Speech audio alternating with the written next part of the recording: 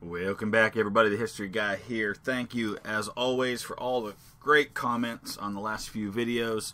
Really enjoying reading those. Even if I do not respond to every one of them, I most definitely do read them. I get a lot anymore, so sometimes it's hard to keep up. But when appropriate and when necessary, I do try to respond. But I appreciate every single one of them, so thank you for that. We're ready to get into the Battle of Stones River. I am playing on the Confederate campaign. Brigadier General difficulty .95 is the latest version number, unless there was an update that I have not paid attention to. I'm going to try something completely different this time. I have tried in vain in past plays on this battle to split the Union Army and try to basically just isolate him so that he can't retreat to the north, which is basically what historically happened, and what normally happens in this battle is that you overwhelm the Union force in this area, and he eventually makes his way. The tattered remnants make their way to the Nashville Pike and hold there in a last-ditch effort to win the battle. That's what happened historically. That's what happens usually in this battle. I'm going to try something a little different. I don't know if it'll split his force, but at the very least, I thought I would try a different tactic. What I'm going to do is I'm actually going to take about half of my initial starting force, and as you can see here, we both have about 28,000 men. I've got a few more guns than he does. Of course, reinforcements will be coming, but I think the end result is we both have just over 63,000 men in this battle. I'm going to put a battle line right here, and then I'm going to send a flanking force all the way around and try to hit him in the rear and push him into this other line. Now, I don't know if that'll work. They may just retreat north, and I may have to bring these guys forward. But that is the concept. So we'll see how it goes. And let's go.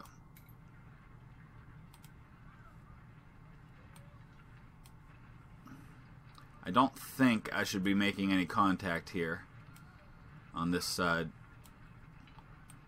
And it's going to take most of this first part of the battle to get these guys into the position where I want them.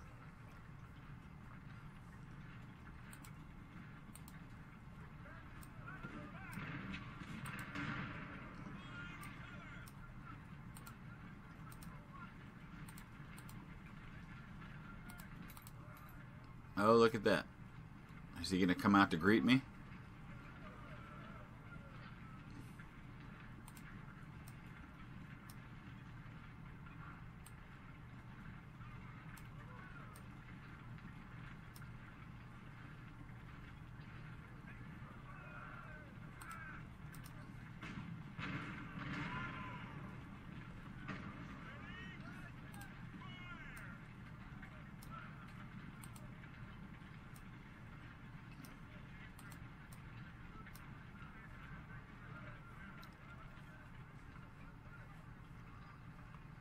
Alright, we'll speed things along a little bit here.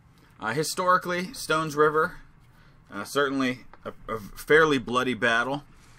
There were more casualties combined at Stones River than there were at Fredericksburg a couple weeks earlier. And combined, there were probably less than a third the number of men on the battlefield at Stones River than there were at Fredericksburg. Fredericksburg was actually, in terms of the number of men in the two armies combined, was the largest battle of the war. There were 200,000 men present at Fredericksburg. That's 50,000 more than were at Gettysburg. So, of course, comparatively, the casualties were small as opposed to the force on the battlefield. Stones River, you have about 43,000 men present in the Army of the Cumberland on the Union side, and about 35,000 present for the Confederates in the Army of Tennessee. Both sides lost somewhere between 11,000 and 13,000 men. So, I mean, that was a third of the Confederate Army, a little more than a fourth of the Union Army. So pretty significant casualties when you think about the percentage of those involved.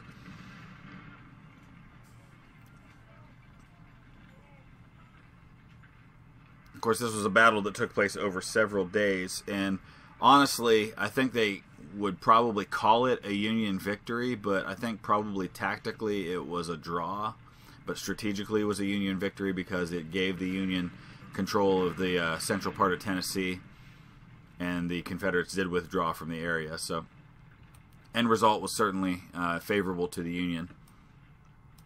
Let's get these guys in position here. That's not going to be my final position, but that's where I'm going to stick them for now.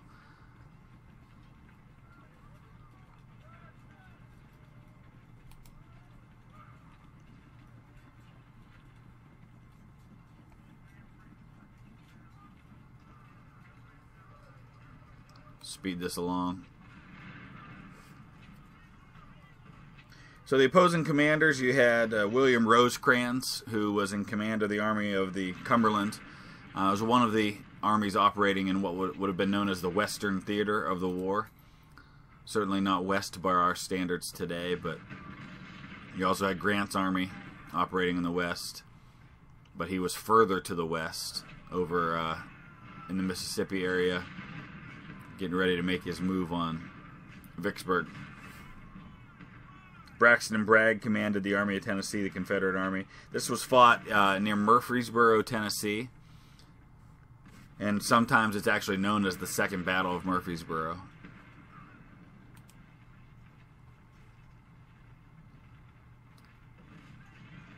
Alright. We're just about into position. I actually want to get my army about right here. And that's where I'm going to advance from. So we'll go ahead and make that move because it doesn't appear like anybody's coming.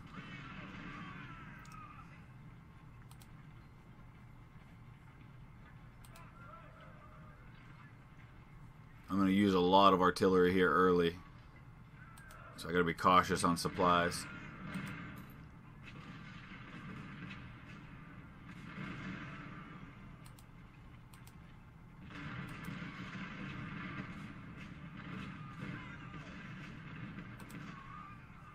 So he looks like he sent one unit out here to kind of spy on me. Alright, just an hour to go in the first part of the battle. Of course, the end result, the victory conditions are to hold Nashville, Pike East, and West. And we won't even see that part of the battle anytime soon. That's way up here to the north. That's kind of the final resting place of the Union Army. That's where they'll end up. Oh, hello.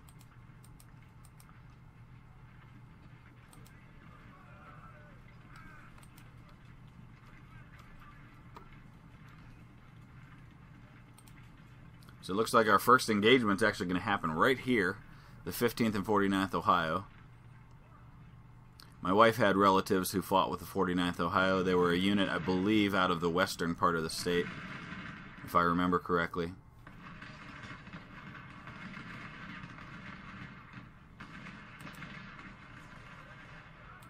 Alright, let's see if we can get Braxton over here and double up on this guy. I don't think he's got anybody right here, but we'll find out. Oh yeah, there is fire coming from that way, so there's another brigade over there.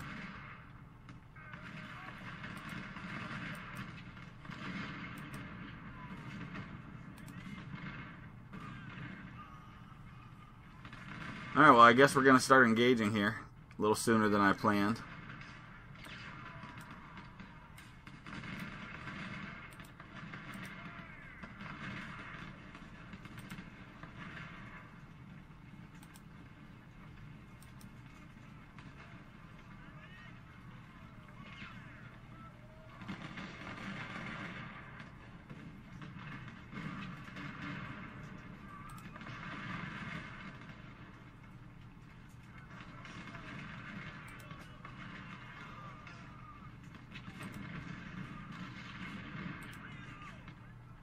I think these are 24 pounders. Yeah, they are.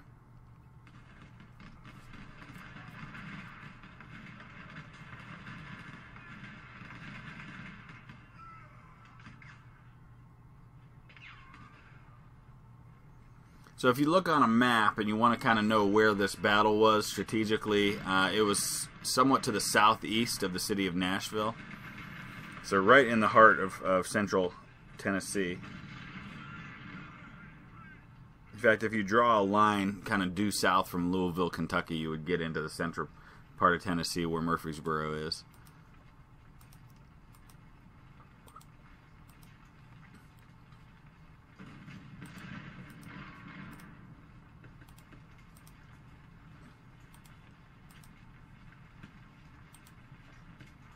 So I'm going to break off some skirmishers up here, because I know he's got a whole mess of cavalry up here.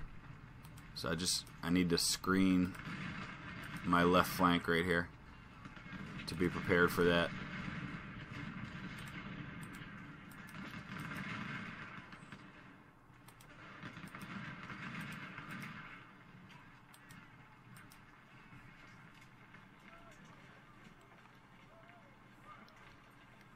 Alright, I'm not entirely sure whether or not I want to push that line forward, or if I just want to see if I can push him that way. That's the plan.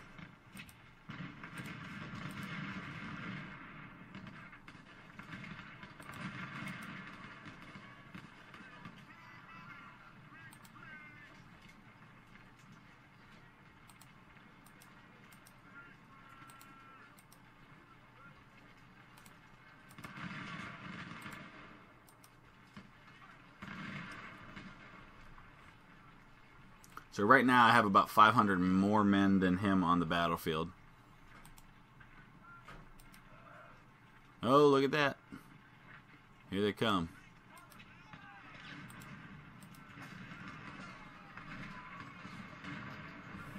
Alright, Brooke, hold on. Wait for the rest of your crew here.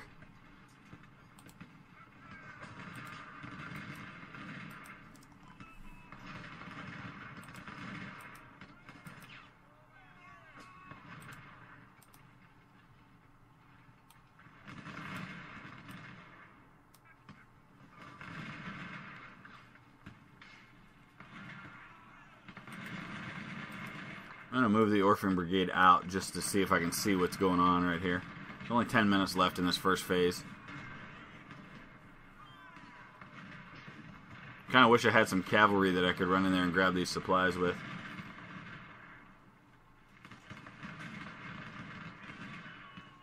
There's General McCook. He's kind of a local celebrity around where I live here in Northeast Ohio. He and his family, they called them the Fighting McCooks. There were a number of them, I think. Between two brothers who had a bunch of sons, they had about 9 men who rose at least to the rank of colonel in the Confederate Army, or in the Union Army, including this one who ended up a major general. Several of them died during the war.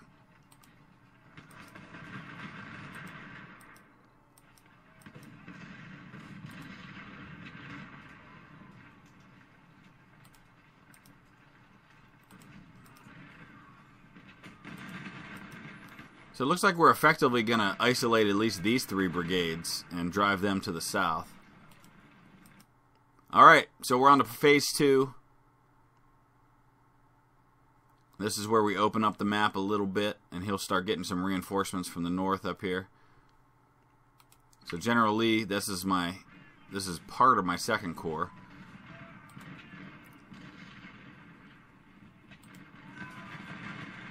Not entirely sure that I want to do this. In fact, I may just go ahead and hold these guys right here.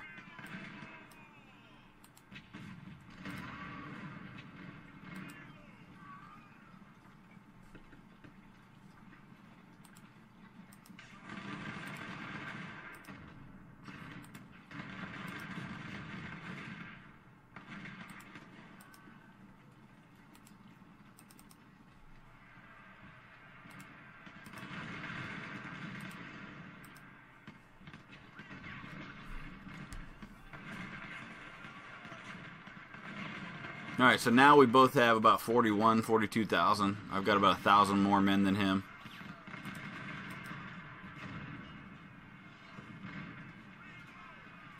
Don't fire. Actually, it's you that I don't want to fire.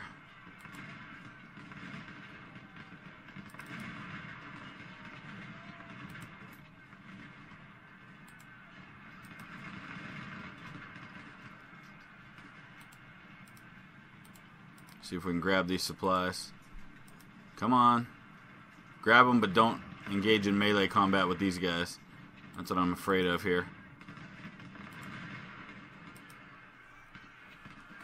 Supplies are going just almost as fast as that brigade is. I got him. I got him.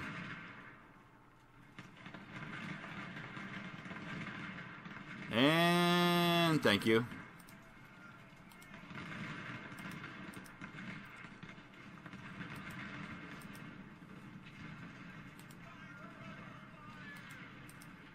So this is where I'm torn, because how much time do I spend mopping up and destroying these units as opposed to going after the rest of his army?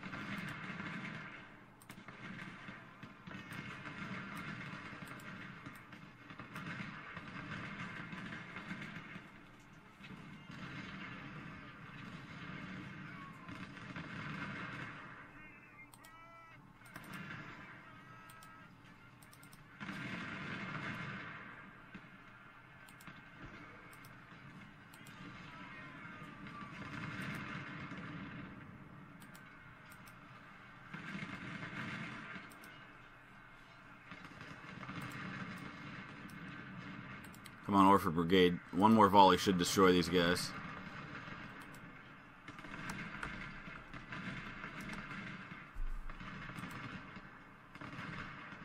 There it is. That battery's gone. And there. This is what I was hoping would happen. I'm driving these guys right into my main line.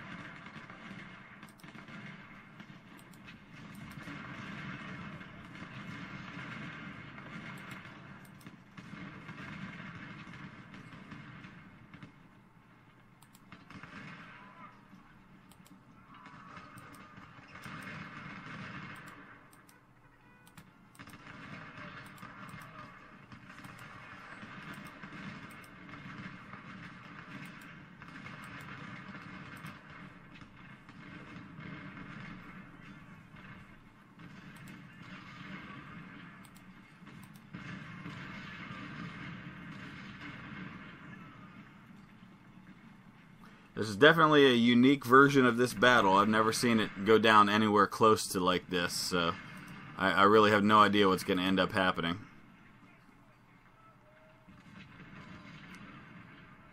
I've got him by about 1,500 men now.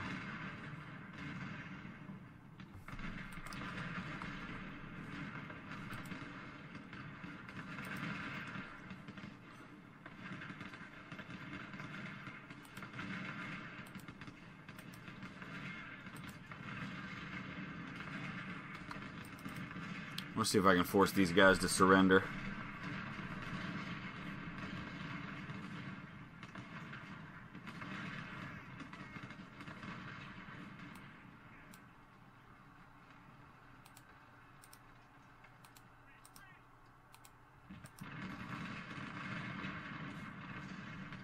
Come on, Napoleons, hit them.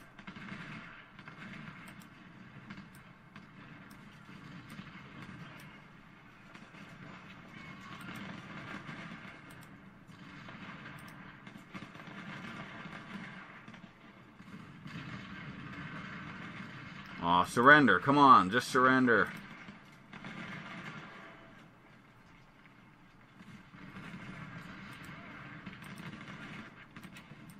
Oh, they started breaking that. There they go. They started breaking that way, but then they start coming back.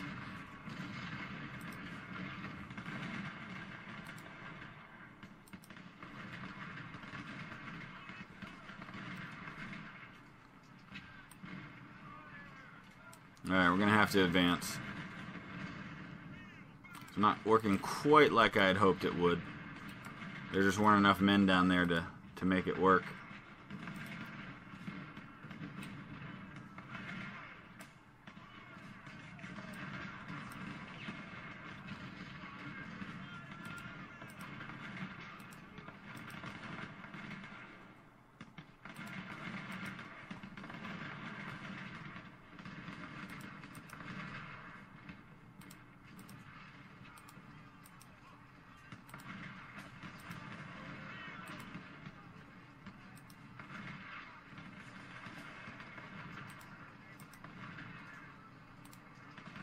Alright, Brooke, finish these guys off.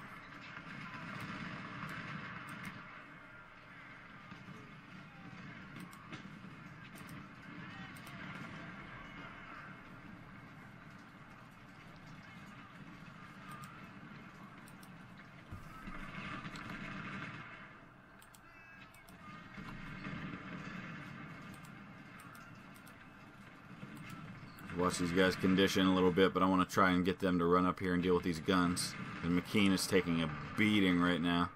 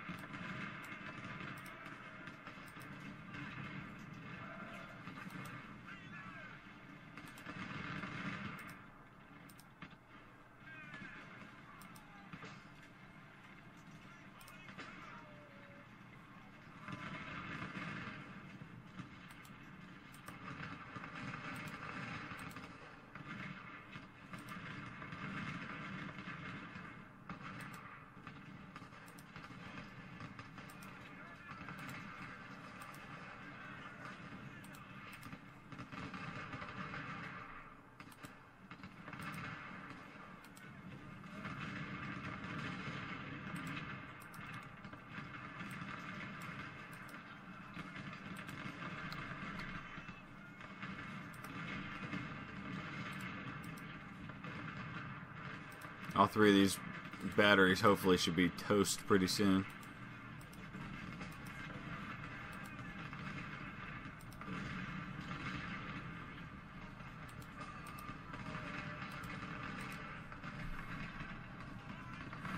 That one's gone.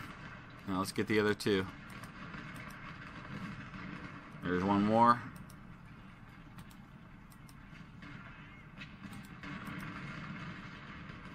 And he's gone. Alright, perfect. Oh boy, we ran into a bit of a strong point right here. Actually, I'm going to back these guys off for now. I don't have the manpower to compete with that. At least not without losing a lot of men.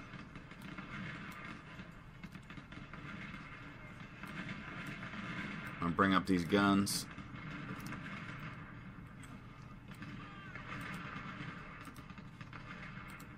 Alright, we'll hold them right there. Hold on, Grider.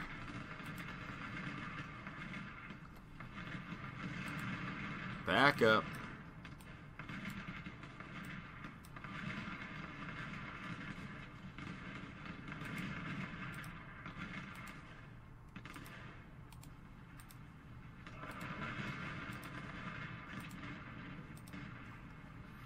Alright, what's happening down here? Oh, can we just destroy these guys already? I appear to have lost the other units. They're probably trying to break back up here. Like this guy is. It's such a kind of an open battlefield here that you just lose people when you don't have the troops to cover. Oh, he pulled back right here.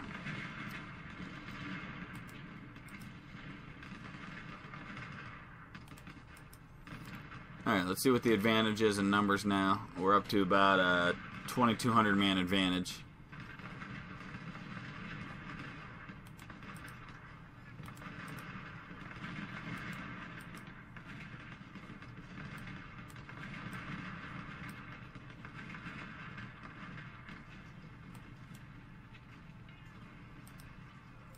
Can't find him.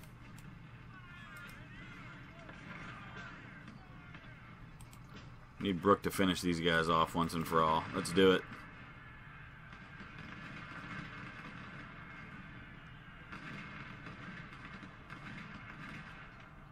They should dissolve or surrender here soon.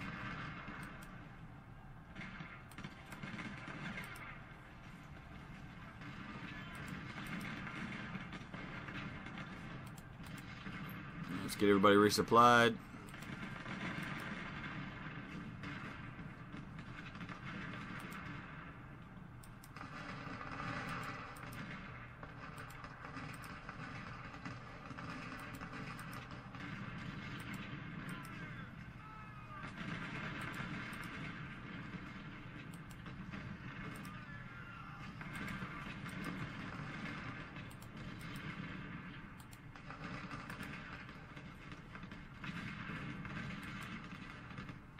Alright, those guys are toast finally. Oh, I just found the guys I was looking for over here.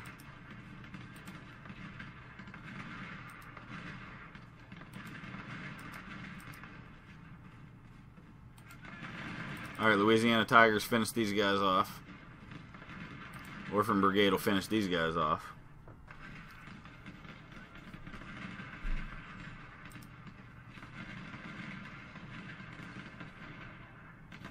The advantage is now 3,000 men.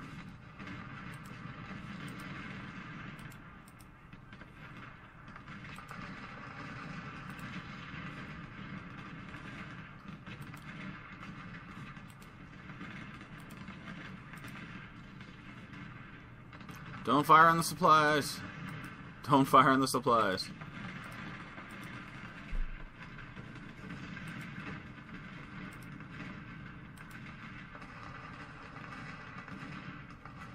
The more of his supplies I can grab, the better off I'm going to be later in this battle.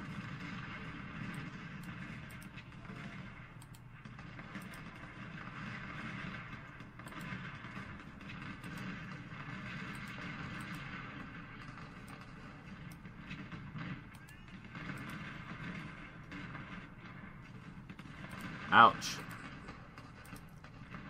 Didn't expect to have one of my units routed there.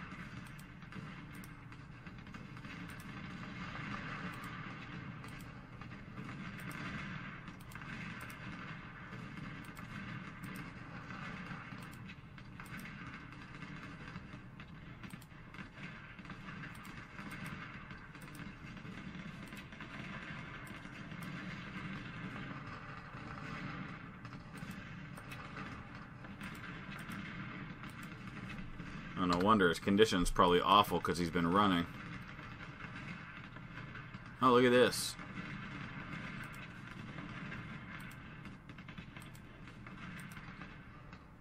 Random Union supplies in my rear. No, no, no, no.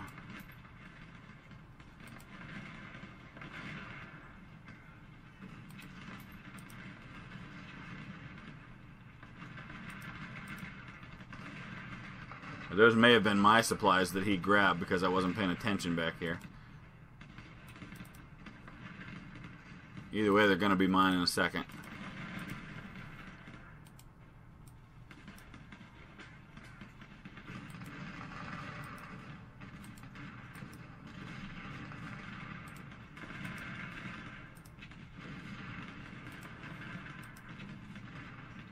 I don't think they're mine because I have all of mine.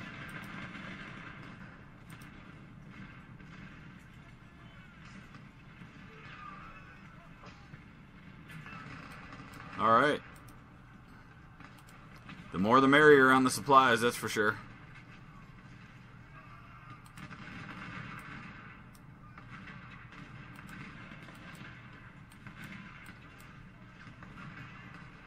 That unit may still be back there, but I'm not going to worry about them because none of these objectives back here matter. Come on, Louisiana Tigers, finish these guys off.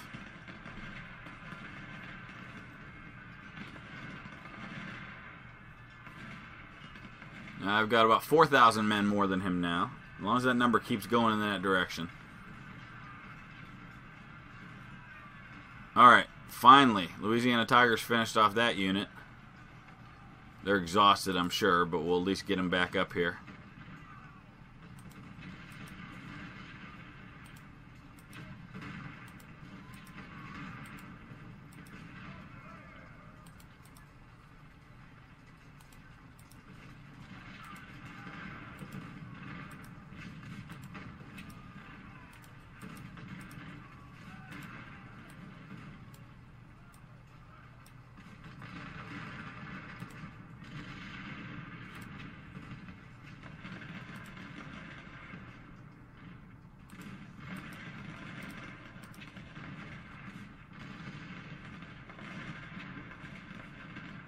I don't think I want to move these guys off of here just yet and engage.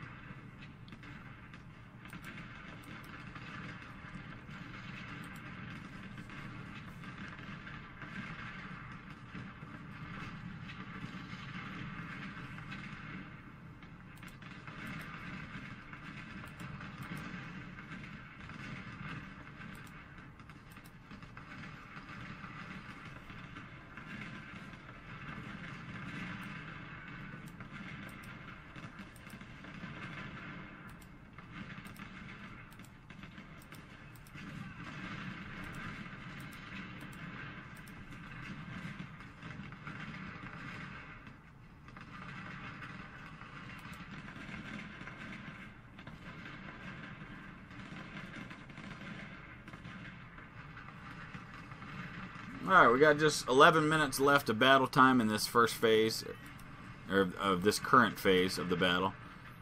And then we'll probably kind of wrap things up for this first episode right there.